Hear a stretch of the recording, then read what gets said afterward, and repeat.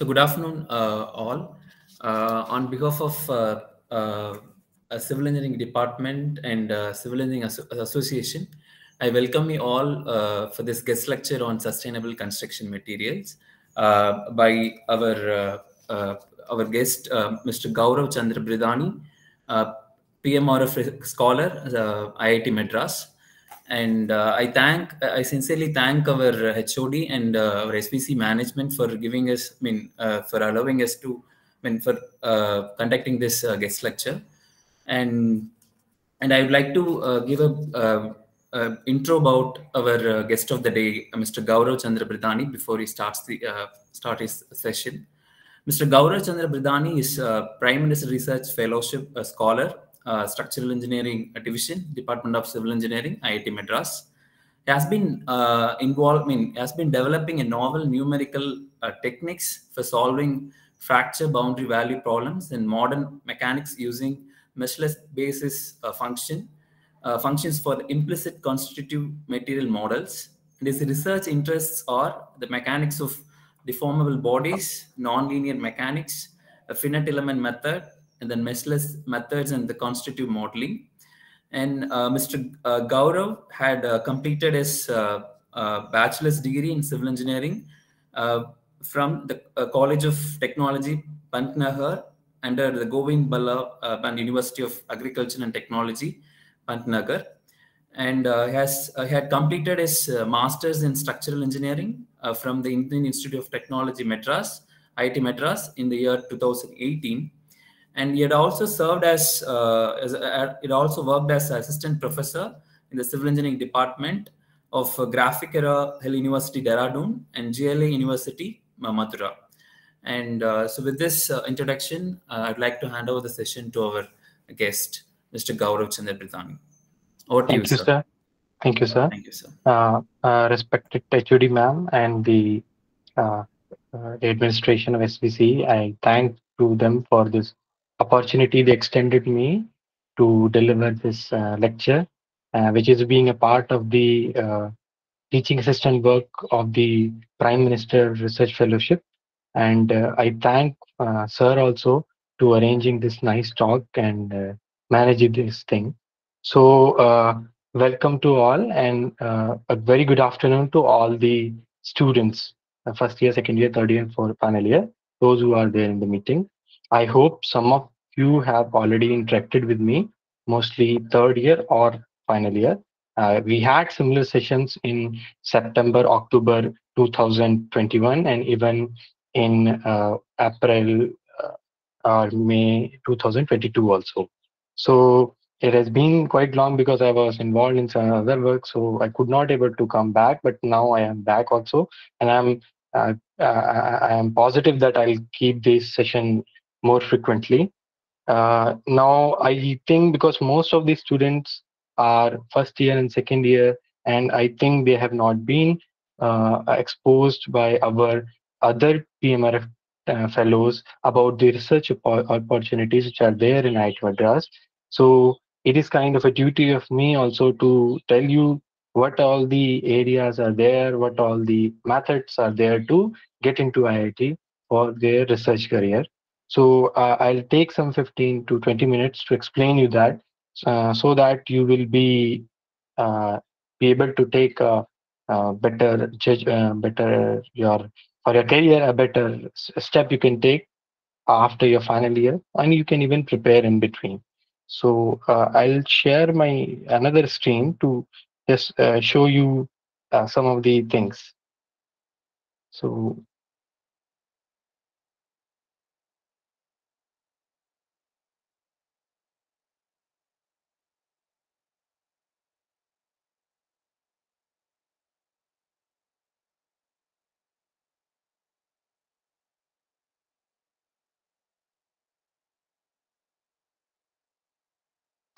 I hope you can see my screen here.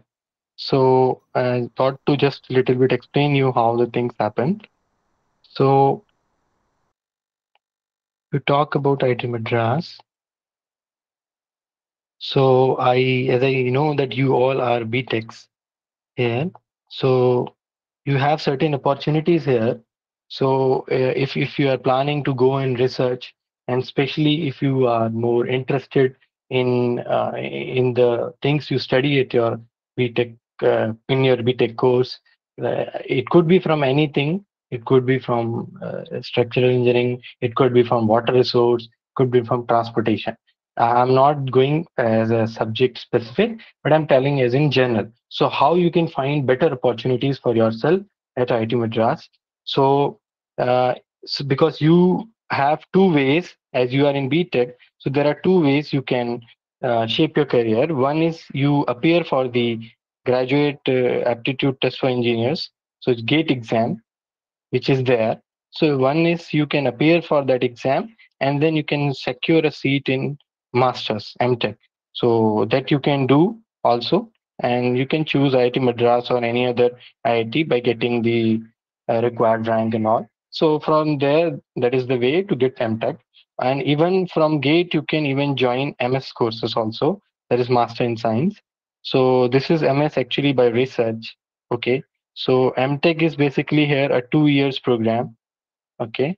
So you will be having in the MTech program, you will be having funding from MHRD. So there is certain fund which is given as a stipend for every month. Then there is a MS program which is by research. So it is also officially somewhere 2 to 2.5 years. Okay. It depends on the caliber of the students, how fast he can complete that program. And there also the similar stipend is there, which is available in the MTech. So these are two ways to do it using the GATE exam. Other way of coming is through the direct PhD. One way is direct PhD. So I think this is something new, maybe for some of you. So what happens in direct PhD that you for appear for uh, interview and viva voce at IIT Madras based on your based on your uh, BTech grades, whatever grade you have got based on that grades, and then you are tested for your knowledge from the interview as well as 5OC, and sometimes written tests also there. Okay, so from this, if you qualify this, so you have an opportunity to do MS plus PhD, and it is somewhere 6.5 years program. So in this, you will get both MS and PhD in 6 to 6.5 years. I hope it is only 6 years, because mostly the students who are selected in this program, the scrutiny process is very tough. So they are very brilliant. So mostly they finish it by 6 years. So this is one of the way. And in between also, if you want, you can apply for the PMRF research fellowship. research Fellowship. This is a different fellowship. Okay, so this here you get the MHRD fund, MHRD, which is now MOE, Ministry of Education. So you get this fund, but this is a different fund. PMRF fund is a different fund. So you apply for PMRF fellowship being in the MS PhD program here. You apply for the PMRF program, and if you get selected through the scrutiny process, then you can convert it to the research PMRF fellowship. Another way that is if you have done your MTech from IIT Madras or any other centrally funded institute. So from there, what you can do, you can apply for PhD from here. You can apply for regular PhD, we call it regular PhD. So in regular PhD again, you have uh, written test, written test plus viva voce or interview, and from there you get the admission. And from that, if you want, again you can apply for fellowship. Okay, so here in the regular PhD, who have already is for those who have already completed the MTech. So if you because you guys are in BTech, so this path is more relevant for you if you don't want to go in this way. So you can get for the direct PhD program where you will get both degrees, MS and PhD in 6 years. And there is fellowship given for first 1 and 1.5 years as MS, and then later on it is converted to the fellowship, which is given equivalently to a PhD students. So these are the ways. And in PMRF, as you know, as you may be aware of that, so in PMRF the fellowship is directly funded from MOE, and it is you are also given research contingency fund here, research contingency fund, which is approximately 2 lakhs per year for a period of 2 to 3 years.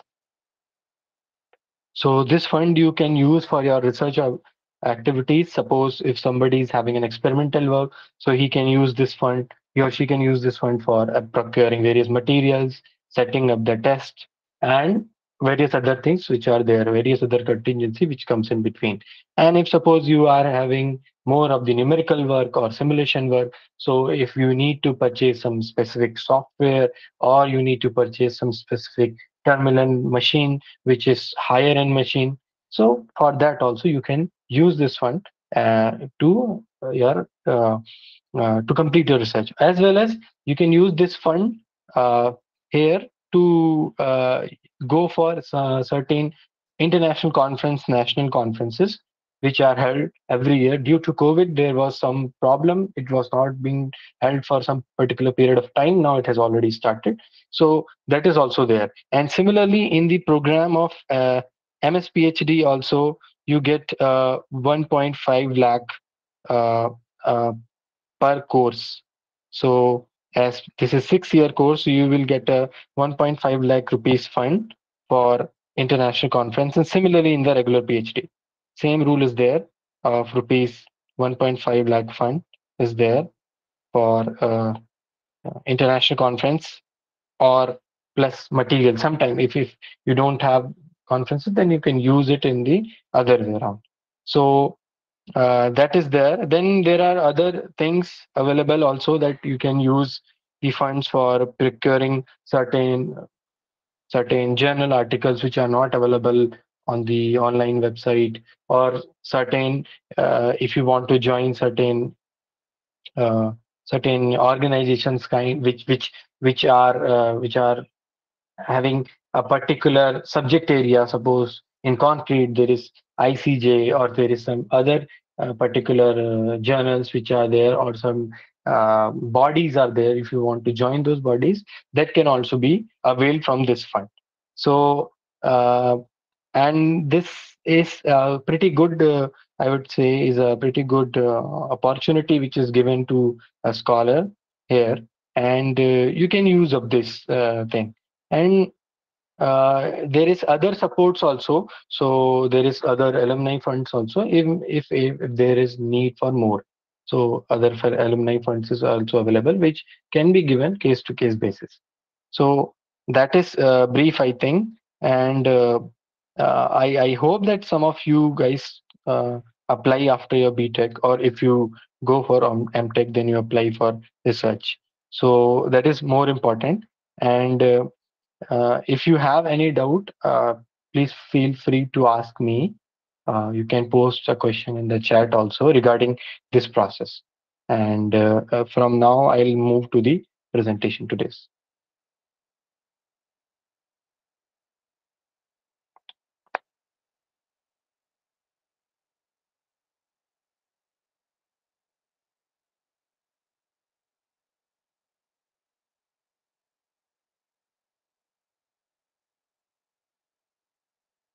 I hope you can see my screen.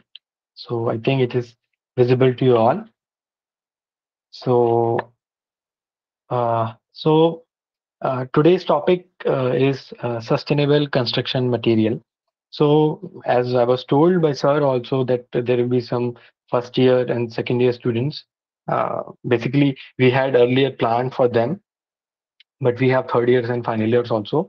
So but I kept in my mind the first years and mostly first years, because it is that is a transition phase for them from school education to a university college education, and something which we they are going to they came to do here, the engineering. So I thought of to the keep the transition little slow. So what I thought, like, I'll have this session in two parts. So today we I will mostly talk about sustainability in a better manner, which could be also, I think, they maybe the first year students may be studying in their first year, maybe in environmental sciences subject or some other subject. So I'll go little slow in a manner that they should able to understand that where the problem lies. Okay, so first of all, it is very important to identify what is the problem. So being said that, it is not like always uh, the technology which is available, it is the only technology which can be used. So there are many things, and that's how the engineering society, or that's how the community engineering community progresses. So you do research on new methodologies, new materials, new techniques to get better results. So that's how the research goes on, and that is basically the purpose of research. If we say that the available technology is sufficient and it is doing everything good, then it puts a halt on the research. Then where we are going to do the research? So I have kept this presentation, uh, made this presentation by keeping in mind the first years and some second year students, so that the transition for them should be easy. And in the second part of this, I'll mostly deep dive into the material aspect, as well as the construction practices aspect, which is also more important. So let's start. So first of all, we had this topic of sustainable construction material. So although it is not the core subject of my research, what I'm doing here at IIT Madras, but still, it is a very fascinating subject. And why it is? Because it is going to impact everyone. It doesn't matter. I'm civil engineer, I'm electrical engineer, I'm mechanical engineer. The impact of sustainability is everywhere. So it is a combined effect from all the backgrounds. Okay. So the word sustainability or sustainable is more important. So we have to first identify what is sustainable, what is not sustainable. Then only we can proceed forward. So in that term, let's go for that first.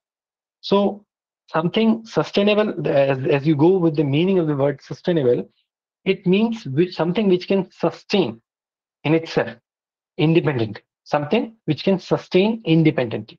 Okay. So that is the meaning. So here, the term independently is very important, because that is going to tell us how we can achieve it, how we can do it. Because sustainable term can be added to many things: development, economics, sustainable economics, construction. Okay, sustainable. There are sustainable practices in other fields also. So the word, when attaches to other areas, it changes the meaning. But the thing is, the meaning of the word sustainable itself is something which is independent. So coming to the development part. So if we see what is sustainable development, because as we as civil engineers, uh, uh, the the prime objective, as you can see, of our engineering, which has been there since its origin, is the development of the infrastructure of the country or world, whatever you can say. Okay, so in our case, we can say our country, India. So development, that is which development we are basically focusing as a civil engineer on, the infrastructure development. Infrastructure means various structures. It could be anything. It could be building structures. It could be dam structure. It could be any other structure, any military installation, anything. So the sustainable development. how it has been defined that it should meet the need, the development. We should do a development in a sense that it should meet the need of the present, which we are the present generation, and without compromising the ability of the future generation to meet their own needs. So we have to do development in a sense that we should be able to meet our needs, whatever we want to construct or whatever we want to implement, we should be able to do that. But we should also keep in mind the future generations, because they also are going to use, because we have some limited thing in this world, we have some limited thing, and from that pool of limited thing we are also using. Our forefathers also use the same thing, we are also using the same thing, and our future generation also need to use the same thing. And that pool of things is not infinite, it is some finite. So we have to think about that, that we have to judiciously use the available pool of resources we have in a way that we should able to uh, fulfill our needs, and at the same time we should have a thinking for our future generation so that they should also be able to fulfill their own needs, so that the resources which we have in this pool should be sufficient for our future generation. That is the meaning of the sustainable development.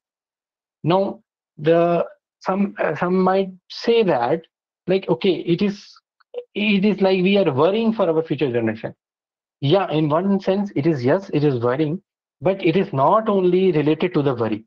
It has many implications which we'll see in this presentation. Why sustainable development has become very important, it is not only that we are worrying for the future generation, they won't get the resources. There is something more problematic which can happen to the present generation also, and that is the way it has been taken so seriously at the government levels around the world, and it has become a very important part of our day to day.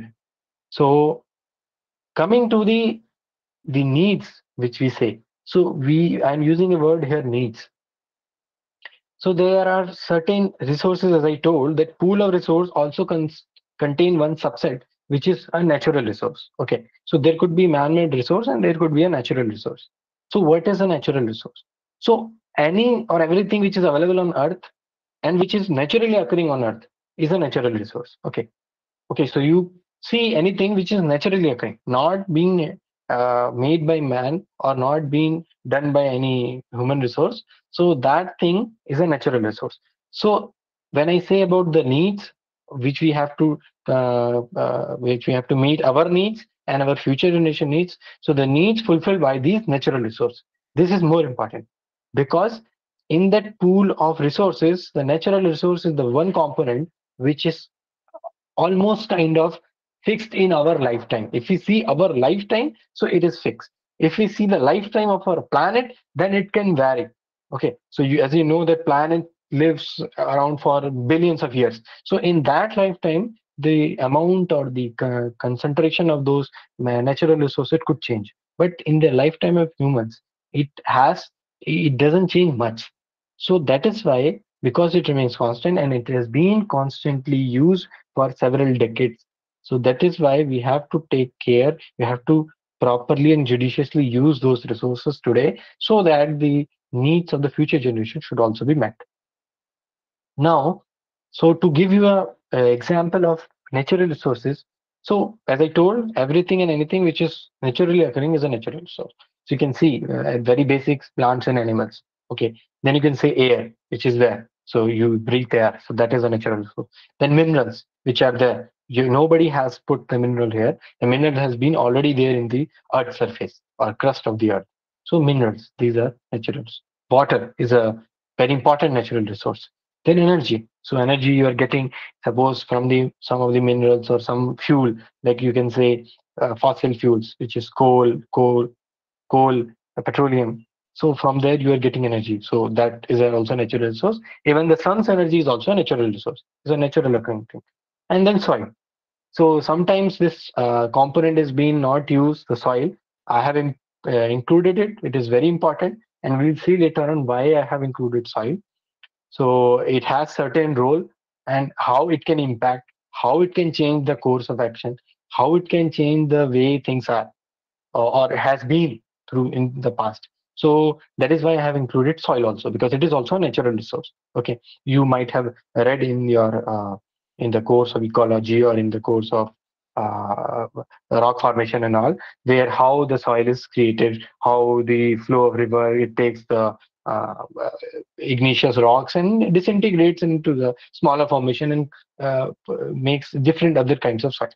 Okay, so broadly, I have put here broadly some of the natural resources which are available.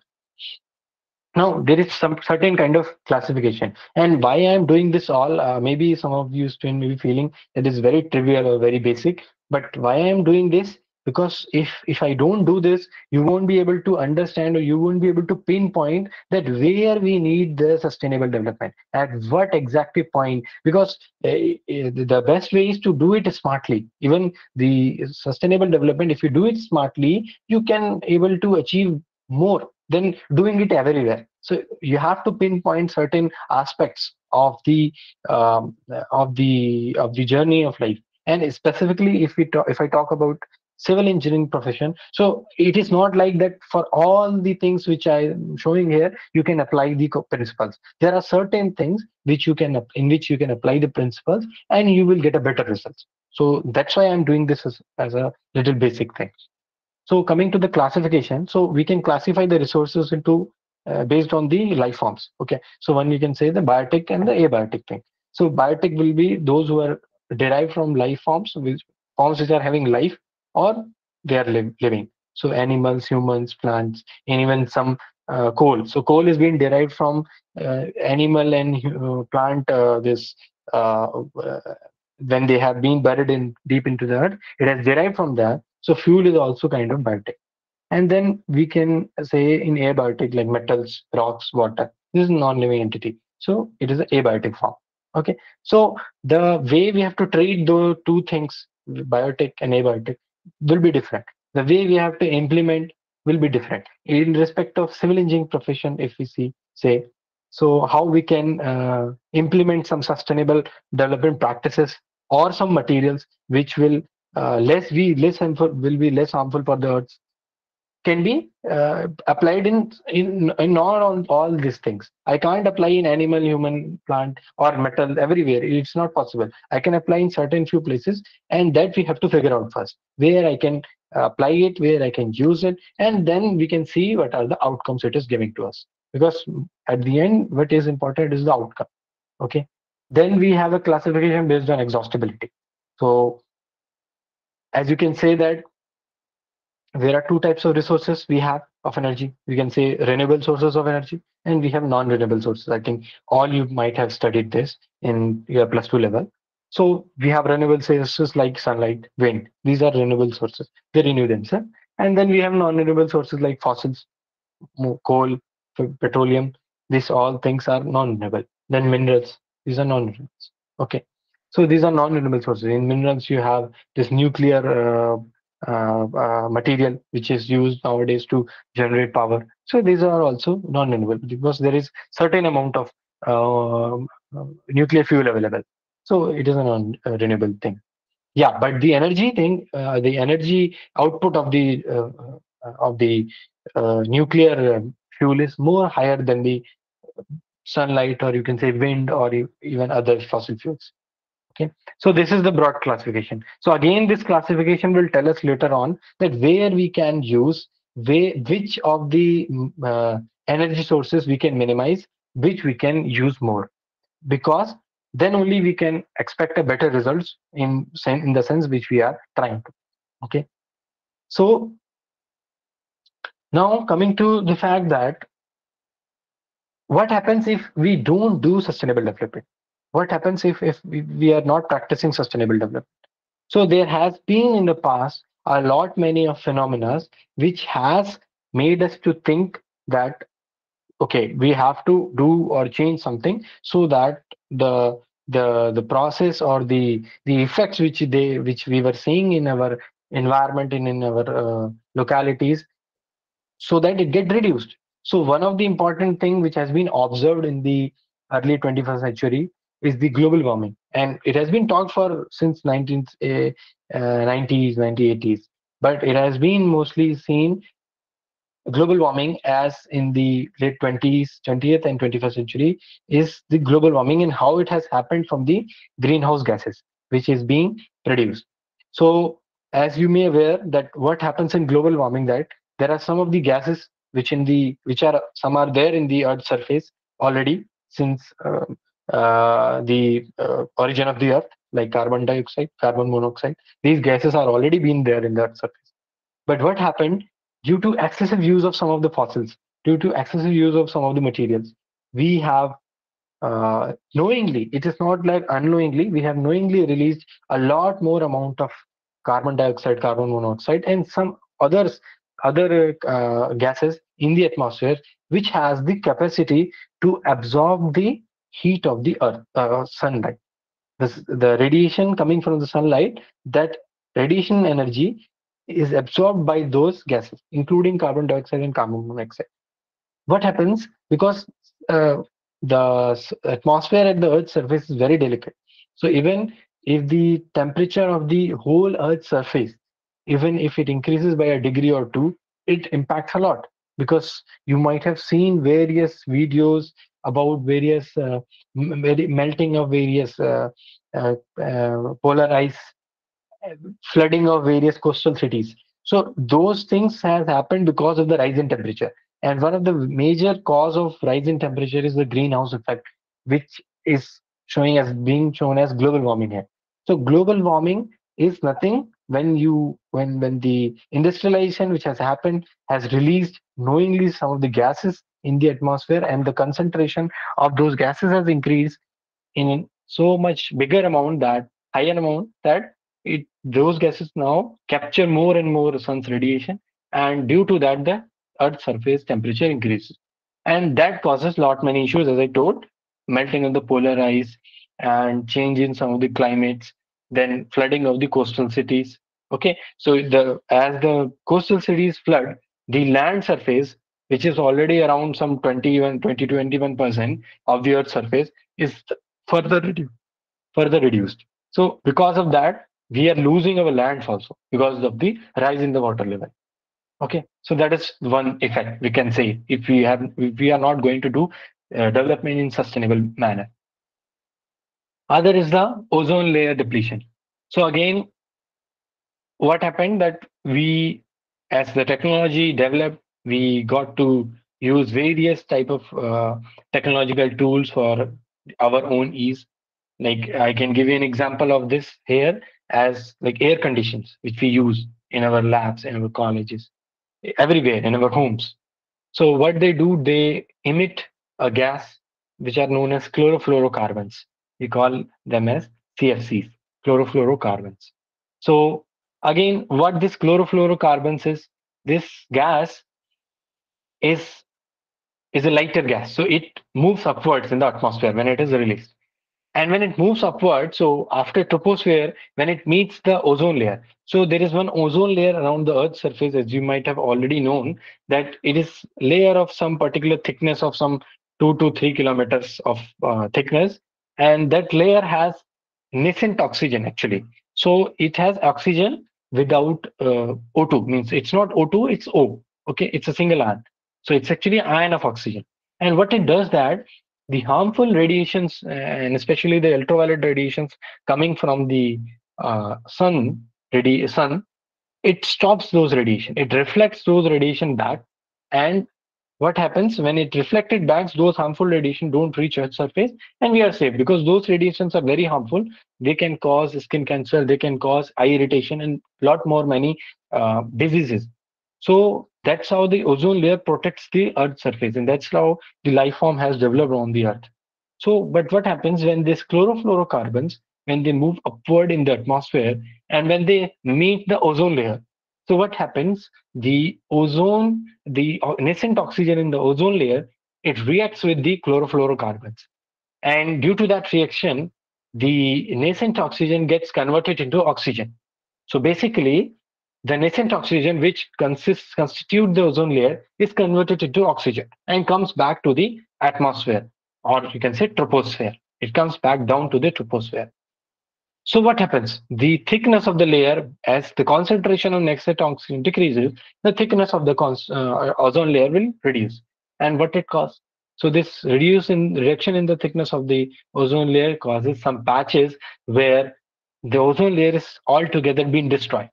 So what happens? This creates a hole. Okay. So it depletes the layer and it creates a hole. And from that particular portion, the harmful ultraviolet rays of sun can enter in the Earth's surface. They can come. So there has been a satellite imagery of these depletions, which has shown in how the ozone layer has been depleted in the southern pole, near the southern pole, in near the Antarctica continent. So the problem of release of these chlorofluorocarbons, which are generated from the air conditioned systems which we have, which are excessively generated, because if they are being excessively used, they will do so. They will generate these chlorofluorocarbons. So if we don't take care of the use of ACs in our workplace, home, anywhere, so that will cause the increase in the concentration of these chlorofluorocarbons, which will deplete the layer and cause these harmful ultraviolet radiations to enter in the Earth's surface. So that also is a problem and has been judicially been addressed also in many forums of the international level. So that is the second reason, I would say. Now coming to the third. So as you know that the soil, which is also, as I already told earlier, I showed that you that the soil is also a naturally occurring mineral and it's a natural resource. So why I'm I added that at that point is because it is a very important component, because we as a human race, we depend on agricultural produces. So almost 60% of what we consume are based on directly based on agriculture produce. Okay. So uh, these agriculture produce requires better soil conditions. Okay. So if you don't have better soil conditions, then you can't produce the crops, because the crop needs a certain degree of minerals of each component, each type, phosphorus, nitrogen oxides. They need those, all those things in a proper concentration. And the acidity of the soil as well as the water which being fed to the plants. So you can't grow some crops in too acidic or too basic environment. So what is happening due to the industrialization? Some of the waste of the industry has been released in the common water bodies which are there, which are also used by people in the village areas, even in the urban cities also. And if you don't filter this water properly, if you don't treat this water properly, and you take it or you intake this water, it can cause too much harm. So also that is harm to the human beings, but also this water bodies which are being highly acidified can also destroy the crop which is there on the field if it comes to the field. So this acidification actually increases the cost of treatment of the water, because later on anyway if somebody needs to drink that water, so make it drinkable. So or you can say there is a term called potable. So make that water potable, you need to employ some of the treatment techniques. And as this acidification happens, and in some places too much basic water is there, so as this happens, it is again adding to the cost of the treatment, and also it is causing problem to the soil on which the water is flowing. So it has double impact, as you can say. So it also changes the acidity of the soil also. Okay, and which will impact the crop yield. So the crop which you are growing may not give you the perfect yield which you were expecting or which it should have given. So the acidification of soil as well as of the land mass is also a major concern, and is a problem if is not dealt properly. And mostly this happens uh, from the landfills which are there in most of the major cities. You might be reading these in lot in newspapers or in news. So the landfills in various cities, the garbage is piling up. So there is need for the management of those things, and the soil, specifically the soil at those places, are highly acidic because of the various chemicals because of the chemicals which are released due to the partial decomposition of the waste product which is lying there. So that adds to the acidity of the soil. And in rainy season, when this rain happens, it take away that chemicals into the nearest water body, and which adds to the acidity of the water bodies. So that is also a very important part. Now, coming to the desertification.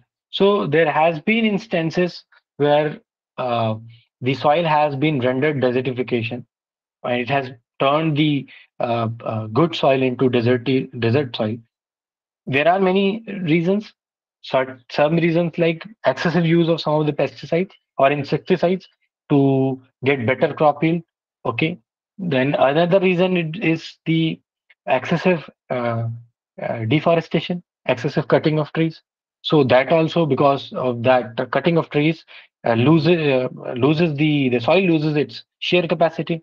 So what happens when wind blows, the top surface of the soil, uh, tops, I would say some 20 to 30, 35 centimeter depth of the soil, which is highly humus because it contains a lot of organic matter and it is very good for the plant growth.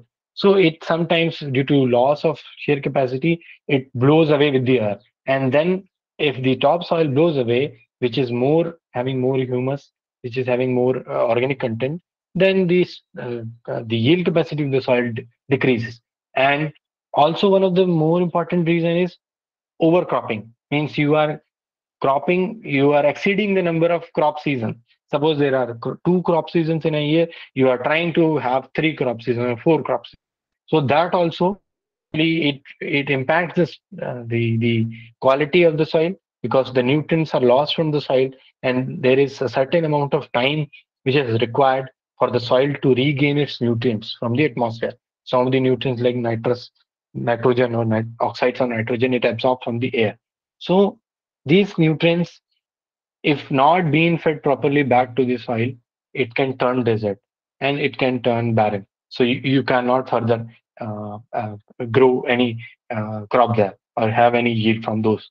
So that is also one of the major concern because this is directly related to the, uh, as I told, that 60% of what we consume directly comes from the agriculture background. So if your crop yield, if your area or the land mass which is available for cultivation is reduced, so the again the pressure on the available land mass which is cultivable increases, so because it has to sustain ever growing population. So that is also one of the reason that if we don't do the development in a sustainable sense, there could be problem. Then the famous problem of deforestation, excessive cutting of trees. Okay, so there has been lot many species which has gone because of the excessive deforestation. They are no more of some of the plant species, even also some of the uh, animal species which have been extinct because of that reason. So deforestation is very important, as you all know that carbon dioxide is very important for plants for the process of photosynthesis. And as I told you, the increase in carbon dioxide concentration in the atmosphere causes more heat to attract, causes global warming.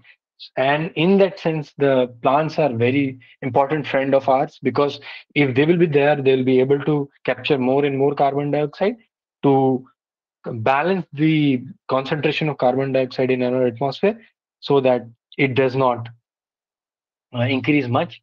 And for that reason, we have to have proper strategy in every level so that the deforestation should be means contained. It should not exceed increasingly, should not exceed a particular level. So that is more important here. And it has the deforestation is a I would say is a point which has impact on all other things, as I told you in the last slide, that desertification. So it is also directly related to the deforestation. So if you cut a lot many trees, I told, the shear capacity of the soil reduces because the roots of the trees holds the soil around its roots, its sub branches of the roots, it holds it. So uh, it in a sense it is protecting the soil. And even while heavy flooding, while heavy rainfall, the plants roots keep the soil intact. It does not wash away the soil so easily. In very high flooding areas, it washes away, but in normal rains, it keeps the soil there itself. So in the rainy season. So that is also one of the important thing. Okay. Then if we see the acidity and of soil and water bodies, even these trees, if we go for trees, if we see the trees, so those trees are also an important part because they have the capability to get the nutrients from the atmosphere to the soil. Soil directly also takes that nutrients from the atmosphere, but plants also, or trees also have this capacity to absorb nutrients from the atmosphere through their roots, and which also adds to the to that those minerals which are there, also given to the soil. So they also enter in the soil. So in a way, if we look, the deforestation will cause a lot of problem, not only respected to the trees, but it in all other regimes also. So it is one of the most important thing to consider and thing to think about. Okay, so and that has been taken up very seriously, being by many government organizations all over the world, and there has been good amount of work on this, and it's been going on. But we have to, we can't say that the work has been done all.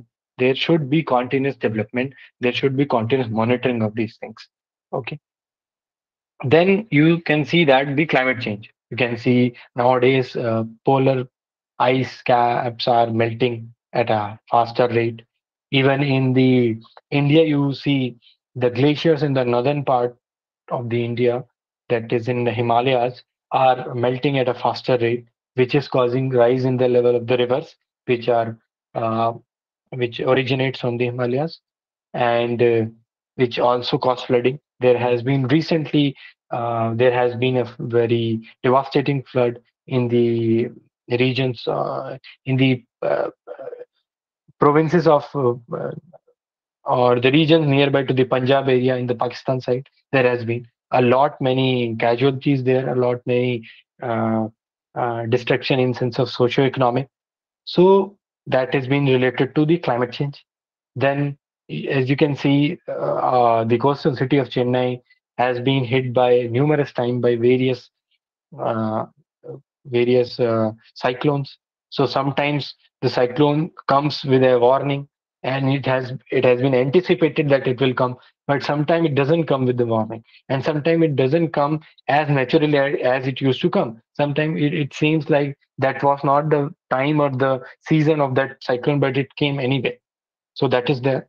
Then you see that the continuous drought and flood, because our country also is kind of mostly around 30 to 40% dependent on the agriculture, because our GDP includes a good amount of agriculture sector. So the change in the cycles and the monsoon, if it changes, then it affects the cultivation, if it affects our crop yields. Okay, so not all the portion of the cultivable soil is being irrigated. It is not all the areas being irrigated. Many areas are dependent on the monsoon. So if the people or the farmers whose lands are dependent on the monsoon, then in order to get the crop yield, they have to depend on the rains. And if it doesn't rain, then there is a drought. And 2 3 years back in 2018, we had declared some of the portion of the country as drought or drought prone. So there are these challenges with us, which is happening due to the change in the climate. And if I summarize why this climate is changing, so whatever reasons I gave before are somewhere contributing to this change in the climate. So either it be deforestation, either it be the desertification, either it be the acidity of the soil and water masses, water bodies. So these are causing it. Wildfire. There has been last year. There has been wildfire in Australia, in the jungles of Australia, and in the Amazons, jungle of Amazons. So these problems has caused a lot, and this has been termed by us as climate change, and there has been markers why this climate change is happening. So be it the excessive use of fossil fuel, be it the excessive deforestation, be it the excessive use of various other natural resources, which should have been used judiciously, but we are not doing that, or we are lacking in that, which is causing these problems. Okay, so that is the impact if we go don't develop sustainably. That is the impact is going to, and the impact why. So I told earlier that we are not greedy. I mentioned one point that we are not greedy. I'm not saying save it so that the we are worrying for the future generation. So why I mentioned that, because it is not even for the future generation. Even we have to think for our generation, because the problems which has been caused due to the not doing the development sustainability has been very catastrophic for our planet as well as for the humanity.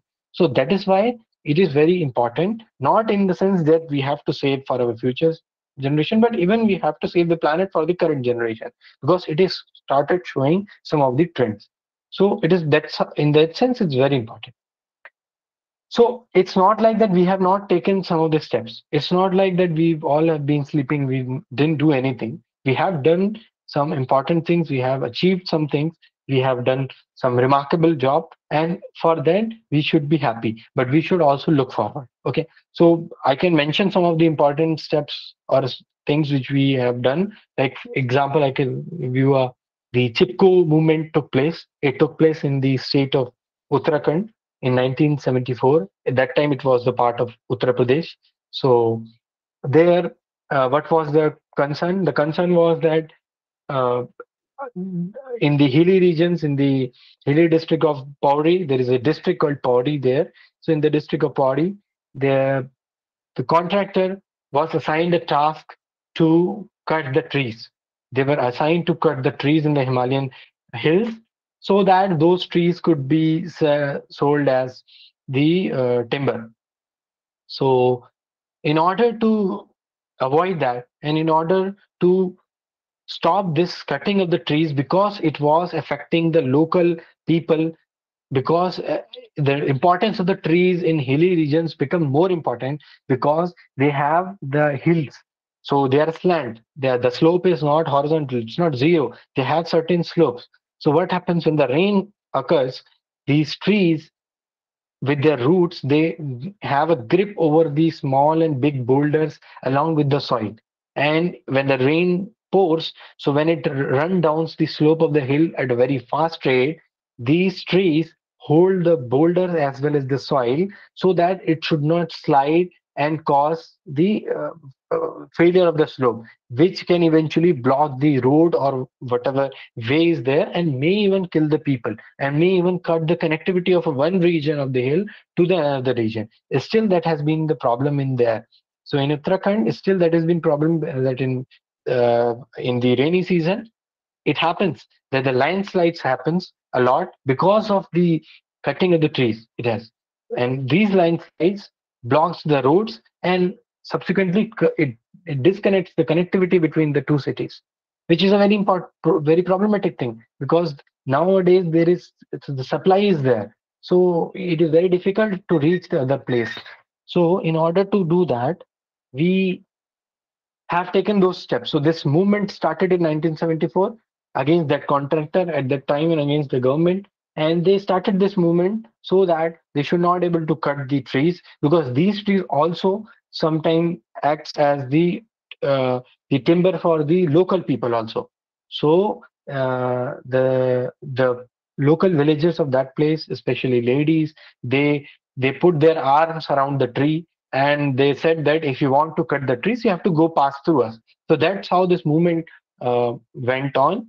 And one of the key important figure from this movement was late Mr. Sundarlal Bahuguna. So he was one of the person who shaped this movement so that it was so famous. It had a international outlook. So people were very much they were very much like they were very much in the sense that how the people can save the trees, so how they can develop a non-violent movement, and they can do that to save their own livelihood, their own lives in that place. So that has happened there, and then many things happen in between. many development things, many research things happened. And what now we can stand now, that nowadays we are seeing that there has been lot of transportation development, lot of transportation roads are being developed. So it usually happens that a tree comes in between the design path of the road, whether it be a black top or white top, any road. So that tree comes in between. So now they have developed a tree spade machine, or sometimes also called tree transplanting machine. So what it does, that machine takes the tree from the root and it transplants it somewhere. So basically, we are not cutting it. We are giving it another chance, and by putting the tree at some other place so that it doesn't block the major area. So this has been a very remarkable step, and it has been implemented. It's not just that it has been in there in the books. It has been implemented. It has been made in use, and many trees has been transplanted almost from those national highways which has been done in last 5 to 10 years. If you see, and this machine, which is still engineering marvel, has been used to do that. So we don't need to cut the trees anymore to get a path for the roads. And even in other places where there is a need to develop an industry, there is a need to develop some buildings. So still these practices are being done, and these practices help in maintaining the ecology of the environment. And also the government has developed something called NGT. I hope you may be knowing that. That is National Green Tribunal. So there has been now a tribunal which takes the cases, which takes the recognizance of the people or the community which are harming trees. If somebody is harming trees, they take the cognizance of those cases, and uh, they put a show cause notice to those organizations, and they ask why you have done this. So there is a kind of, they have the responsibility also. So they are organization which has been developed which take the responsibility of these things. Coming to the other thing, so as you might be knowing that many rivers in the northern part of the India has been in very bad shape. There has been a lot many reasons.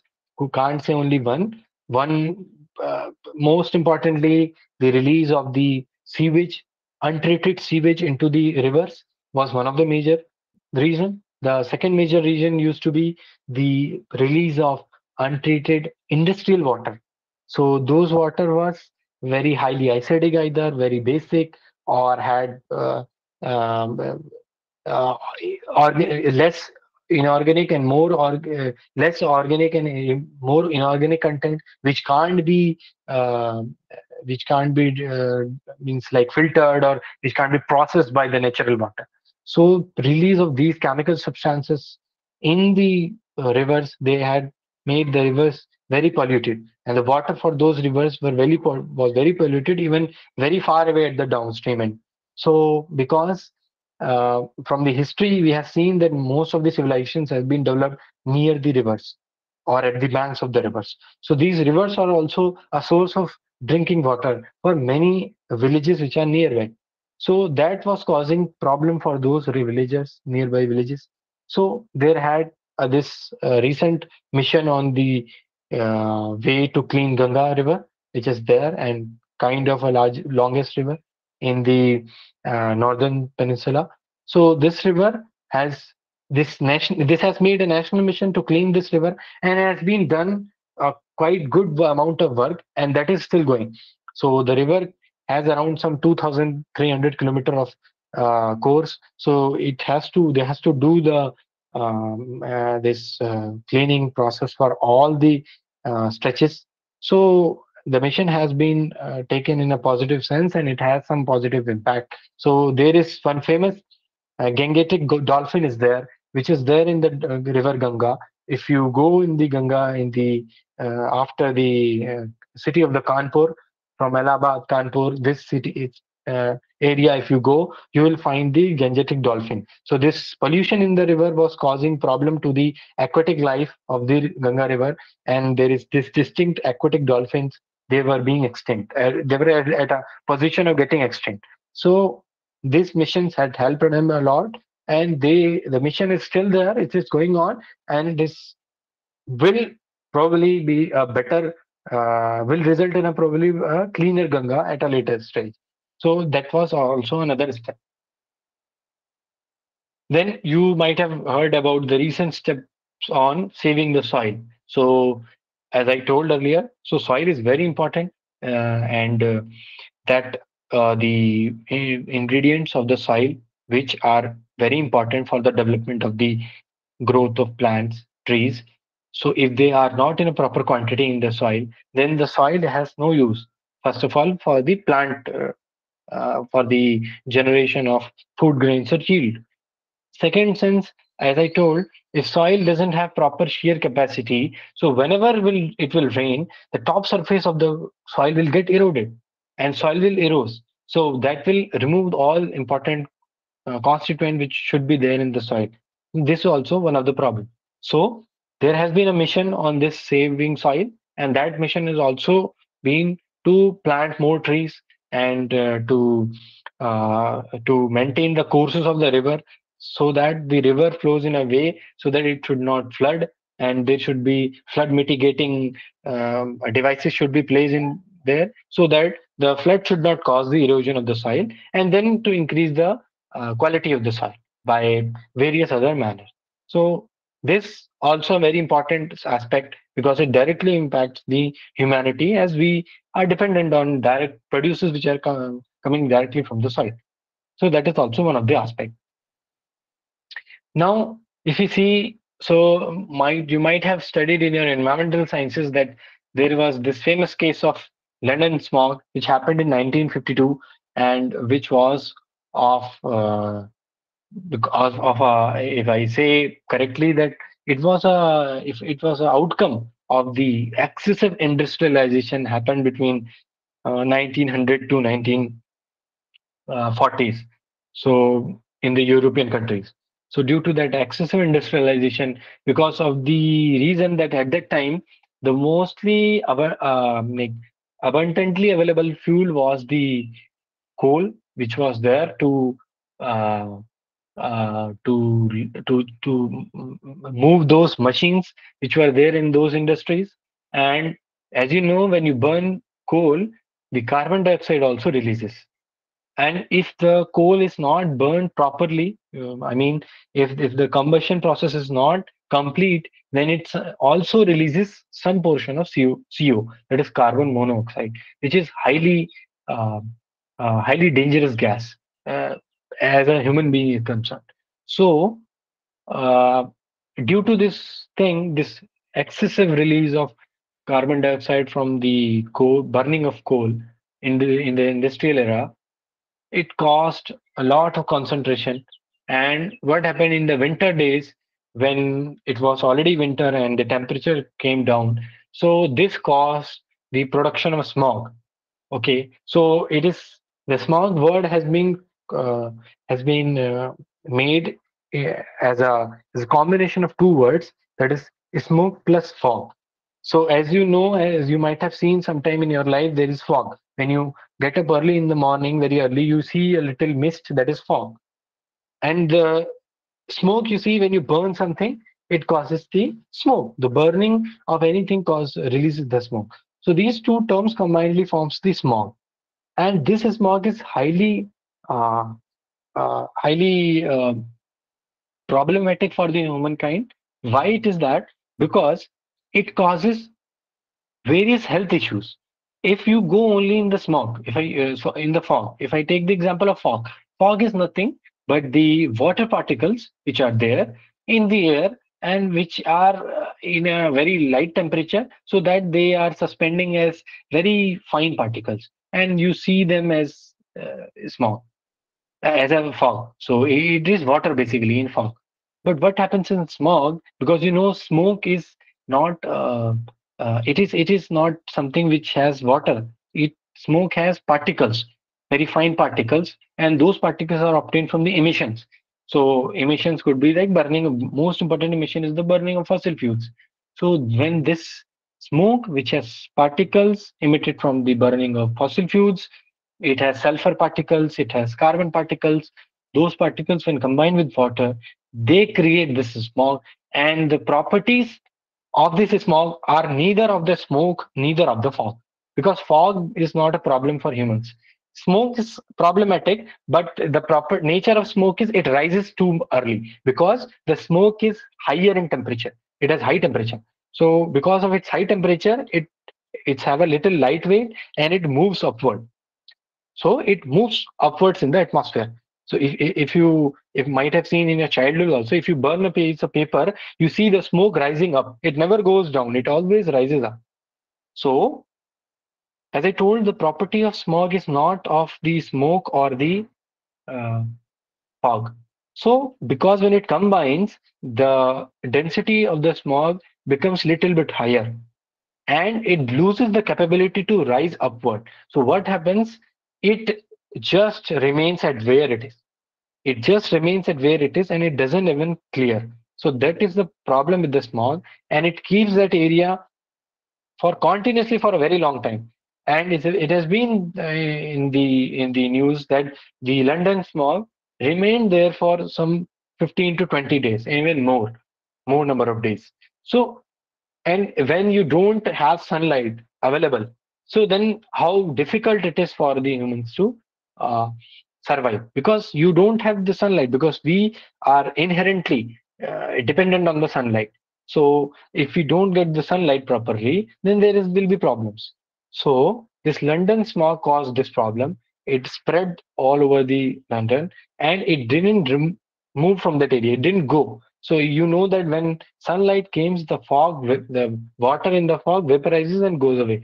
But that didn't happen because it creates a very thick layer of the smog, and the sun can't penetrate through that layer. So that was most importantly the problem.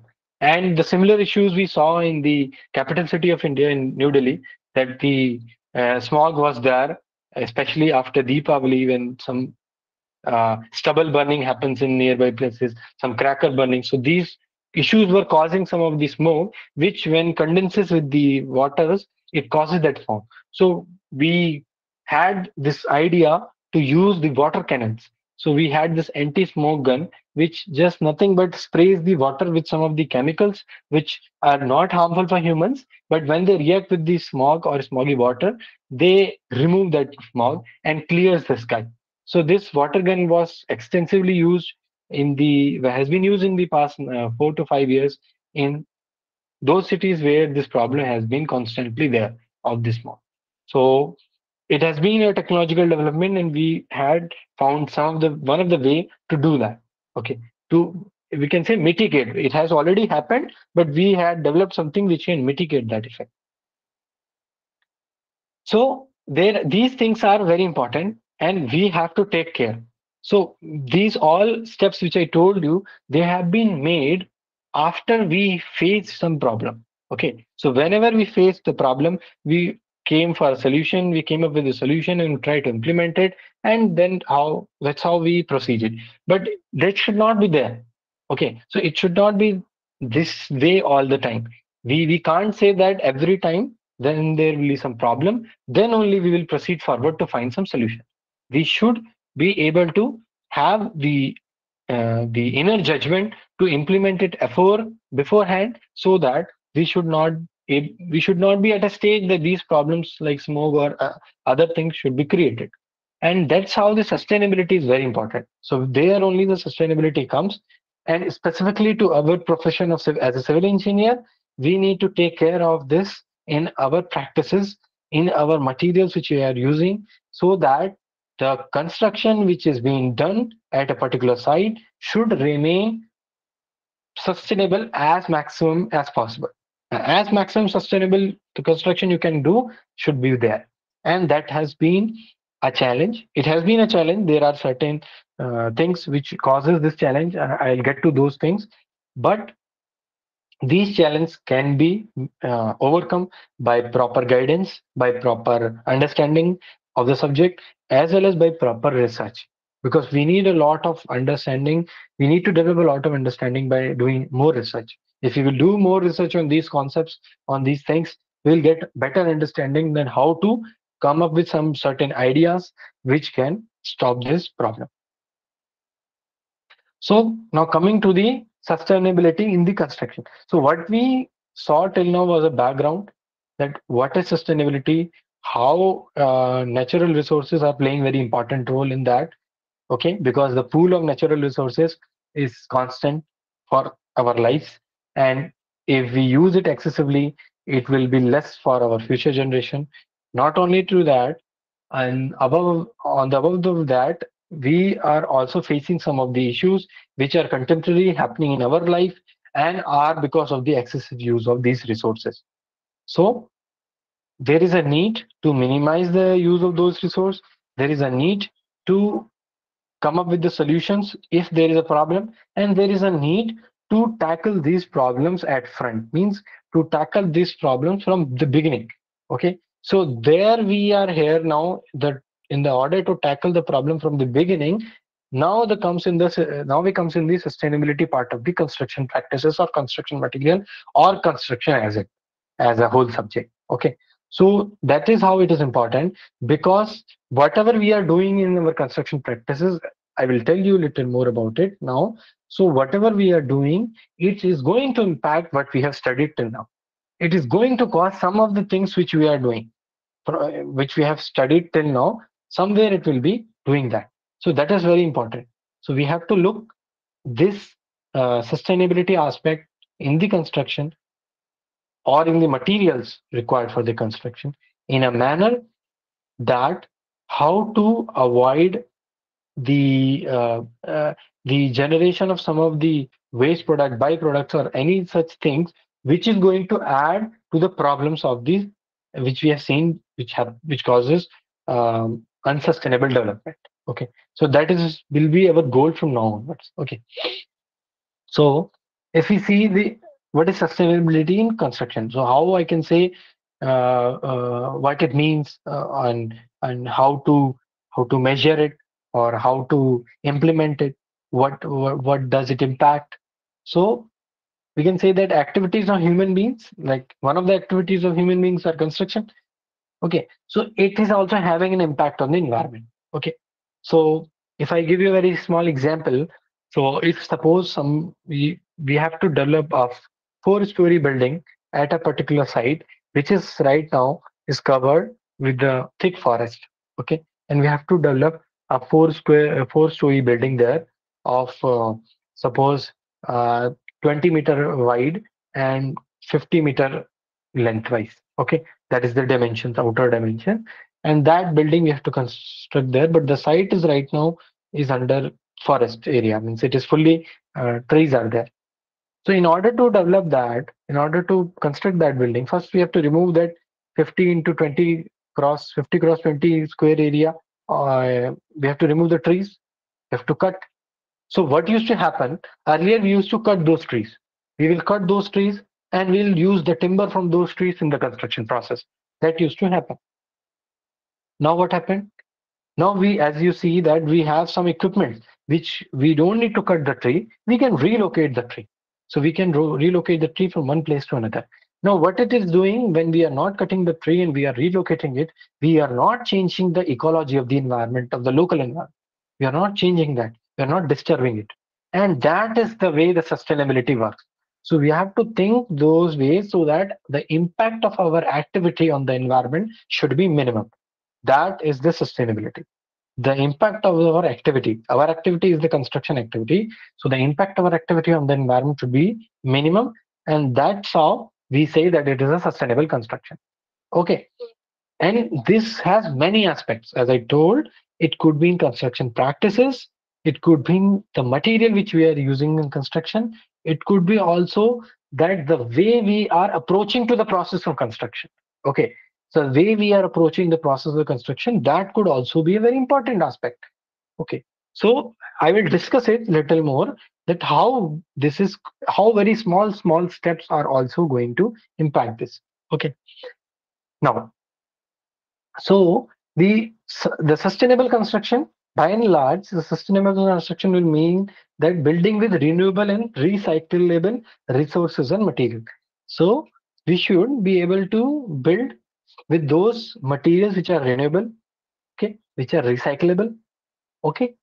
So the resources which you are getting, or the materials which we are using, those should be renewable and recyclable at most, or and we should be able to do in a manner that we should impact the environment very less. Okay, so for an example, so we can say that during the construction project, okay, we can take care that to reduce the waste and energy consumption. So we can reduce the waste and as well as energy consumption where possible, and this will protect the natural environment around the site. Okay, so as I told you, by reducing the by not cutting the trees and by simply relocating those trees from one place to another, we can do that. One way is that we can do. The other way is we can reduce the energy required in the construction process.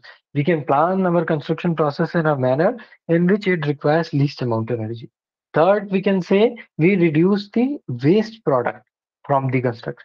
So whatever every construction activity produces some amount of waste. So instead wasting that waste amount, we can again reuse that product which is a waste, it's a byproduct or a waste at somewhere else in the same project or in the same construction site, so that that is being used properly there, and the problem of waste also is reduced, because if we generate more waste, we need the waste management system also. We need to have a waste management system to uh, get away with that waste, okay, to disperse that waste. So in order to avoid that, we can do what? We can reduce the waste first of all, and if that waste is generated, we can reuse it somewhere else. That is more important. So so in the construction process, so we as there has been some certain amount of researches. So we can say that the research in the from those research, we can say that the building and construction works in some of the countries, like these countries, like which are a part of this organization, which is Organization for Economic Cooperation and Development, and the India is not there in this group, and this group mostly contains European countries and the American and Latin American countries. So there are total 38 countries in this group. So if we look these figures, so you see the percentage here shown is the percentage of that particular quantity which is written only used in the construction projects, building and construction. Okay, it is very important. You see, so the total energy. So these 38 countries, whatever total energy they are producing, that 25 to 40% of the total energy they are using in their building and construction works. Means one fourth, even more than one fourth. Okay, if I go with the lower minimum also, one fourth, 25% is one fourth of the total energy produced by these 38 countries is being used in the construction and building. Second, the raw materials. So all the raw materials which are there, 30% of that raw material is being consumed in the construction site. All the raw materials. It could be your cement, it could be your bricks, it could be plastic, it could be rubber, anything. 30% of that is being, approximately 30% is being used in the construction projects. Third, 30 to 40% of the global greenhouse gases emission. So I told you that greenhouse gas like CO2, CO2, these gases have the capability to absorb the sun rays and they increase the temperature of the earth. So you can see that the construction activities which are there, they are producing around 30 to 40% of the global greenhouse gas emission. So it is too much. Means contribution. It is global greenhouse emission in these 38 countries. So you can see how huge impact this building and construction work can have on the environment, and that is why sustainability in the civil engineering background is most important part. This is the most you can literally judge from here that why I am saying is more serious. And that is correct that these steps has to be equally taken by mechanical, electrical, computer science, and every other branch. But in the civil engineering, where the prime focus is on the infrastructural development and which requires a lot of energy, lot of effort, lot of materials. Because of that, it also causes a lot of problem to the society or the country or the world. So that's how we have to improve our environment. We have to include sustainable practices so that we are not harming our environment above a particular certain level. We cannot go for 0%, that I agree, but we should be within the limits. So you can see that 30 to 40% of the global greenhouse gases are being emitted using in the building and construction works. And the final is 30 to 40% of the solid waste generation. So whatever solid waste generation happens, that happens there in the building and construction works. 30 to 40% of the total. So this gives us a fair idea that why the sustainability in the construction is there. And it is not only the material aspect, it could be other. Yeah, our presentation, our the the focus of this lecture is mostly on materials, but before deep going down, because material is a sub part of that. Why I'm saying that the material being is sub part of that, of the whole construction process. So I will go to the material parts, but we have to look this very carefully because some of you could be very interested in these topics, and this basically comes under building technology and concrete research or construction management. So this topic mostly comes under either building technology and construction management or in the environmental engineering. So this topic is very important in that sense that we have to do the developmental work, infrastructure development, but with the caution that we should not make our environment more dirtier or more polluted. Okay. So now there is a concept called something in sustainable construction is green building. It is a new term. Some of you might have read it. Some of you might have not known it. So we'll discuss about it, what it means. So what green building means is a green building green from outside, or something else is there, the meaning of green building.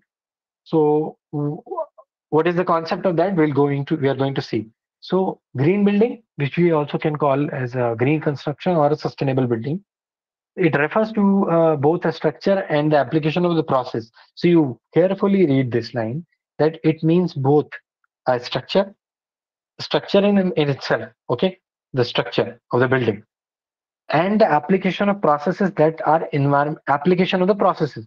So the application of the processes are the processes through which the structure has been constructed. So it is not just the final structure should be green, also the processes through which we have achieved that construction should also be green, that are environmentally responsible and resource efficient throughout a building's life cycle. Okay, so there are two terms here I have underlined. One is environmentally responsible. Okay, so what it means that we have to do uh, the processes which were involved in the construction should be chosen in a manner or should be planned in a manner that that it should be environmentally responsible. We should not be bluntly towards doing these activities. And second is resource efficient, that whatever resources we have, we should use them efficiently. Okay, we can't say that okay, there is a lot of abundance of resource and we can use the resource very casually. No, so we have to use those resources very efficiently, and environmentally responsible should be the construction throughout a building's life cycle. So it is not now what this last mean is throughout the building's life cycle is that you don't call a building even if you constructed it using the processes which are environmentally friendly, and you made the structure of the building also environmentally friendly. No, it does not mean that. You cannot say that I have achieved these two goals, so that building is a green building. It should also maintain these two requirements of environmentally responsible and resource efficient throughout the cycle or throughout the life of that building. Okay, throughout the life of that building.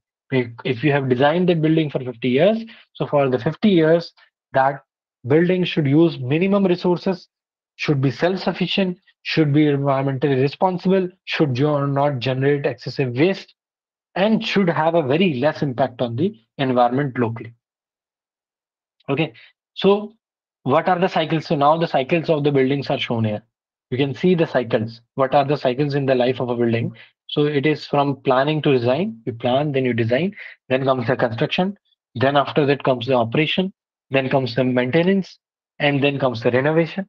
After a certain year of like some 60% or 70% of the life cycle has passed, then we renovate the building sometime, or even before, if it is requires renovation, we renovate it till the time it is usable or functional, and then we do the demolition. When it is no more functional, it is demolished. So that is the concept of green building. Okay, so it doesn't mean that the building should look like green. Okay, that only is the criteria for the building to be a green building. The building should be environmentally responsible. It should be resource efficient, so that not only in the construction phase or its commissioning or operation phase, but throughout the lifespan of the building. Okay. Also, the green buildings refers to saving resources to the maximum extent. So, if we are going to construct the building in a way that it saves the resources to a maximum extent possible, that is also it can refer as a green building, including saving energy. So, there are certain ways in which we can construct a building after which you can just save the energy. So, here I will give a very easy example of this. So what happens that we need illumination. So when we work in the daytime, we need light. Okay, we need light to work, to write, read, type, do any activity. We need light. So there are certain aspects while the designing phase of the building, when we plan, we prepare the plans or the drawings of the building. If we orient the building in a sense that the sunlight which we are getting in the daytime is sufficient to do the activities in the particular areas without need of the artificial lightning, then it is a green building, because we don't need energy to put the light switch on, to on the tube light, or to light a bulb to work, because the natural illumination of the sun is more than sufficient to do the or perform that task. So these types of things causes what? It causes saving in energy, because you are not using energy, and energy saved is a very good cause. So that's how you can say, or you can say that is a green building. One example of saving energy. Another example I will give. Sometime when we are in a region where the wind flow is very frequent, and the wind also flows throughout the year in a particular direction and at a particular average speed.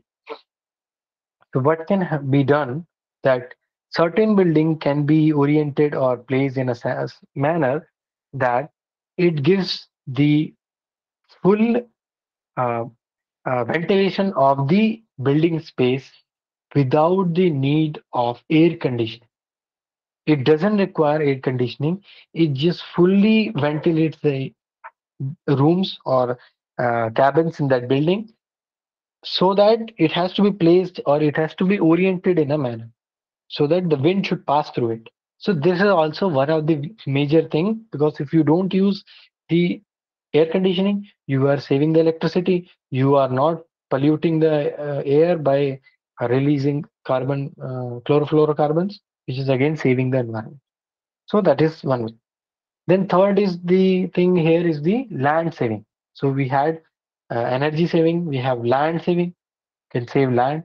So building done in a vertical sense, not the spreading. We don't need to spread it into very large area and then build only first one or two story.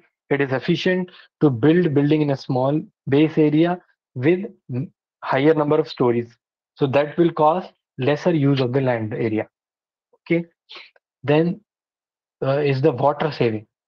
So there has been numerous cases where the building the building generates certain amount of wastewater, and then this wastewater is treated and used again by the building, in the owner of the building or the residents of the building. So the wastewater is generated, is recycled and then used again. So there is no dependency. So the wastewater, the water we don't need. Okay, that particular building occupants are using the same water and they are recycling it. So that is also one of the way. And then the material saving. Okay, so putting excessive sturdy construction where the beam depth is not required of, suppose the beam depth required is 230 or 240 but it has been given or by the contractor or by the engineer concerned or by the architect around 500 unnecessary. That is a very sturdy construction because recent times we are using limit state method, so we again have less bulkier construction than the working state method. So because we are using the probabilistic thing of failure. Okay, so there the dimensions of the various structural element has been reduced. But if we still use them in the higher dimension, then it is going to have excessive material, which is going to add excessive mass, and unnecessarily the material will be wasted because it is not going to be used throughout its lifetime. So that is also more important. So during the whole life cycle of the building, protecting the environment and reducing the pollution, providing people with healthy, comfortable, and efficient use of space, and being in harmony with the nature. So this is the last point is very important because we have discussed all other. The last point is very important, that being in harmony with the nature. So that is very important. So what it seems that, or what it meant is here, that these green buildings, they remain in harmony with the nature because they do not pose any major impact on the nearby environment. Okay, as I described these buildings, so they don't pose a major impact on the nearby environment, and that is why they remains in harmony with the nature. Okay, so that is more important. So I can give you certain examples. Okay, there are certain examples of these green buildings. So first one is from the ITC Green Center in Gurgaon. Okay, so that is also a green building. So as I told, that green building need not to be a green in color. Okay, so there are certain ways they are a green. So it is possible that maybe they achieve some of the objective which have been laid down. Okay, so we have to see which objectives have been taken, which have not been taken, but in totality, some of the objectives are there. Second is the Olympia Tech Park in Chennai. That is in Chennai. Then these two buildings. So basically, these two buildings I thought as an example to you to how the buildings uh, should be constructed in a manner that it should reduce the impact on the surrounding environment.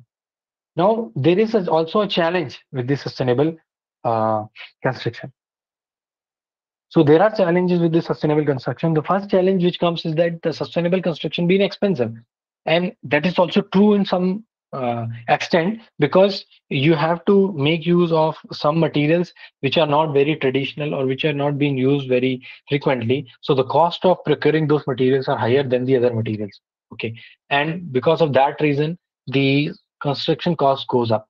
So that is one of the fair point of or challenge in the construction of sustainable construction, that being expensive. So this is the second point, as I've already told. So higher material cost, even in the sustainable construction, that expensive sustainable construction also means the processes of the practices involved in doing so is also high. Not only the material, the process or the activities are also high. Whatever activity you achieve through a particular process, if you're going through a sustainability point of view, then it could be higher price. Okay, then the technicalities involved in the construction process. So it is, I would say, it is fair to say that the many people in India are not trained for this, for the construction with the sustainability in their mind. So construction has been done for the past these many years with a particular way of saying saving time and money and energy mostly. So time, money, especially was the two major constraints. So the most of the construction projects were managed by considering these two as their constraints. So that is why the technicalities are not there much in the sustainable construction field because of its expensive nature, and that's why there is a need for that. Then the lack of research and development. So we need to have more research. We need to come up with the better materials which are more environmental friendly, can be used in the construction sites or in construction of various structural elements of the building, and then they should be at a should be available at a lesser cost. So this is also very much required. And then we have inadequate awareness about the process. So we don't have, many of the people don't have awareness of the process, how to achieve it. And this is also a problem. When we don't have awareness, we usually tend to not use it. Okay. So that is there. So the uh, benefits, if we see, what are the benefits? Because if something we are doing, it should have some benefits. So we have the environmental benefit. So if we are using renewable energy and using some of the renewable building material or material which do not impact the environment much, so we can fight the climate change. Okay, the climate change which is happening, we can fight it. We can stop the climate change. And the greener building will provide a waste management animation. So it will also improve the waste management which is there, and it will reduce the waste produced, and also it will reduce the emissions. So these, most of the green buildings also have this rooftop solar panels. So this rooftop solar panel captures the energy from the top and uh, from the sun, and then it converts it into energy which is used by the uh, tenants or by the occupants of that building. Okay, so they need lesser energy from the outside. Outside means the energy obtained from various subsidiaries of the government, which we are using currently. So this rooftop solar panels helps a lot because the solar energy is a renewable source of energy. But the energy which we are getting from the government um, is either produced by coal or it is produced by nuclear power, mostly by coal. Okay, mostly by coal and then hydropower. So that is there. Second is the financial benefit. So as I mentioned in the last point, that there is a challenge that the practices are the construction practices using sustainabilities are expensive. Some of the materials are also expensive. But in a longer run, if you see, because buildings are not constructed for a period of 1 or 2 years, they are constructed for a design life of 50 or 60 or even 100 years. So if you see that in a long run, it saves a lot of money. How? So the sustainable construction is sometimes criticized for using expensive materials, but green buildings are often considered are more valuable than traditional ones. So those which are considered constructed traditional, they are more valuable. Now data have shown that they achieve a 7% increase in their value over the traditional building. So uh, there has been research that the value of the green building increases at least 7% over the traditional buildings. And plus there is saving on the utility bills. So you don't need energy from outside. You are getting your own energy, renewable source, sun. Then you don't need the to manage your waste. You are not, whatever waste you are generating, you are managing yourself. Then third is the emissions. So whatever emissions you are generating, they are manageable. So this reduces the utility bill. Okay, and are more likely through sustainable construction projects. So this are being done. So this also give a financial benefit, but the problem is we have to look it in a longer run. We can't say it for a shorter period of time, and it is not fair also to judge it in a shorter period of time. And also we have social benefits from that. So not only does the sustainable construction mean improved health for the people who are using the building, it also been shown that to improve workers' productivity. It improves workers' productivity during construction, and due to the better surrounding, better work environment, and the noise protection. So these are some of the benefits which we get from the construction of uh, uh, green buildings, or you can say sustainable construction, uh, uh, vis-a-vis the normal traditional construction. So these things should be kept in mind before even designing or planning some building. So I will give you just few figures. Okay, not going much deep in the material aspect. As I told earlier, I will be taking material in the part two. Here I am mostly talking about the process basically. So just a glimpse I will give you. So from this chart, you can see cement is a very important construction material as a civil engineer for us. Very important. So you can see how the production has increased from 1994 to 2014 for the cement production worldwide. Okay, so production is on the y-axis with million tons, and the years on the x-axis. Sorry, yeah, y-axis and years on the x-axis. So you can see that it was At the most in China, around 2,500 million tons in 2000, I think 14, and it was for India. I think it was around 250 million tons. Okay, so you can say 10 times the China has been producing cement 10 times than us. Now there is an important fact. Okay, so the carbon dioxide is a byproduct of a chemical conversion process used in the production of clinker. I hope the second year students which are there, they might have gone through this, the production of cement, how cement is produced, and they should know this term clinker. Okay, they should know this term clinker. So I hope they can see this. So this clinker term here is one of the important product while constructing cement, while preparing cement. And it there is a problem when we reduce the lime, which is CaCO3 to CaO, limestone to CaO, lime. There is a release of CO2 gas, and this gas, as I told you, is added again to the environment. Okay, so it adds again to the environment and it is being produced now. Also, CO2 is emitted from the fossil fuels used in the production of the cement. So everywhere in the plant, wherever the plants are there, they are not all are the electricity fed. There some of the plants are coal fed, and even the electricity which are being provided there is being coal fired electricity. So fossil fuels are also burning to get the production of the cement.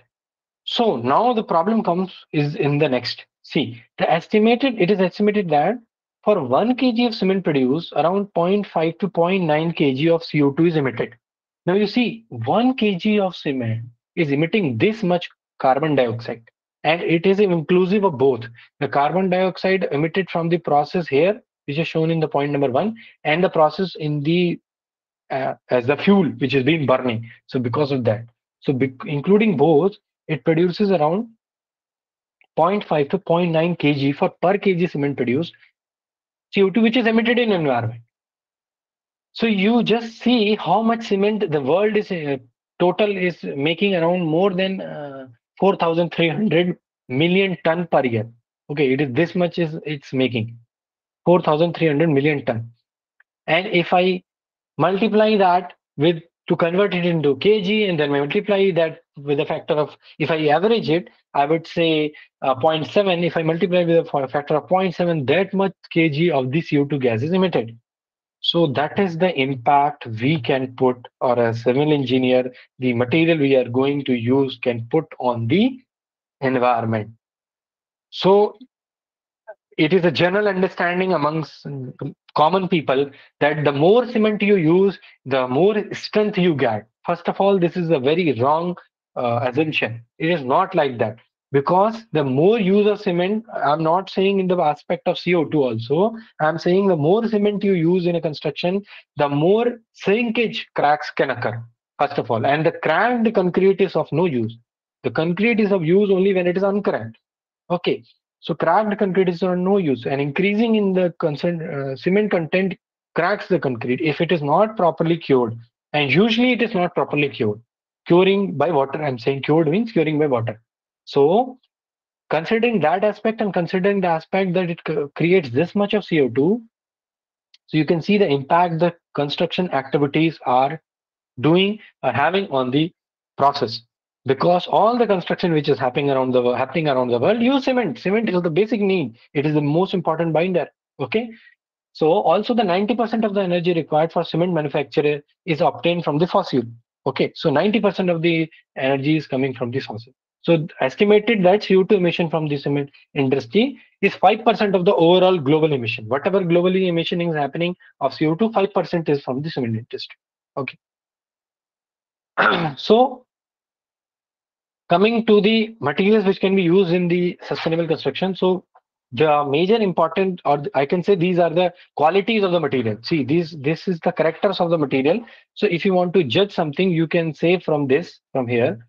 So the character should be, it should be renewable energy. The energy which you are going to use in the process of construction should be renewable. Using on-site water treatment plants to minimize waste. So you should have on-site water treatment plants to minimize the waste. Okay, as I told earlier in the definition of the green building, and recycling and building with renewable or waste material is very important.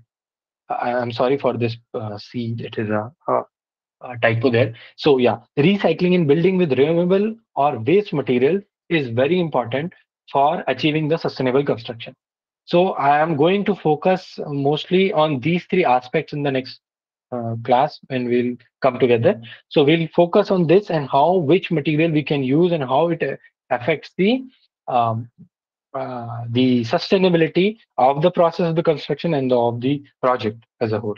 Okay, so I'm sorry if I have taken a little more time, and thank you for the your patient listening. And if you have any questions to ask from the part which we have discussed, I'm happy to answer. Over to you, sir. Thank you, sir. Students, any questions?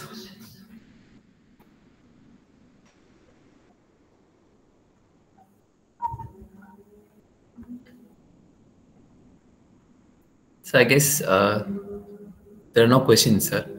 Okay. Thank you, sir. Thank you so much for your. Yeah. Yeah. Yeah.